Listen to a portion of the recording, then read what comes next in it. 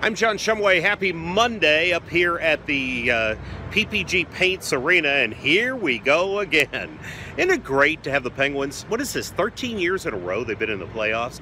And check out the banners. 91, 92, 09, 16, 17. Will they be hanging a 19 up there when all is said and done? Our Penguins are in the Stanley Cup Playoffs. In fact, take a look up here what's going on behind me. They're decorating the front of the arena with the playoff banner, putting up the pieces. That's like a big jigsaw puzzle. It's really kind of cool. But the reason I'm up here is because, yes, it is the playoffs, and there are some big changes for fans that are happening with this year's playoffs.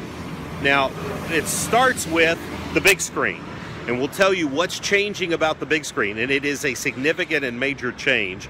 We'll have the details on that. It's still going to be around. There will be a big screen, but they're changing the location, and they're changing when it's going to be available. So we'll talk about that. And then, of course, you know, we've had whiteouts, we've had gold outs, we've had all sorts of ways of celebrating the playoffs. So we'll tell you what they have in store for that this year as well, and how you can participate.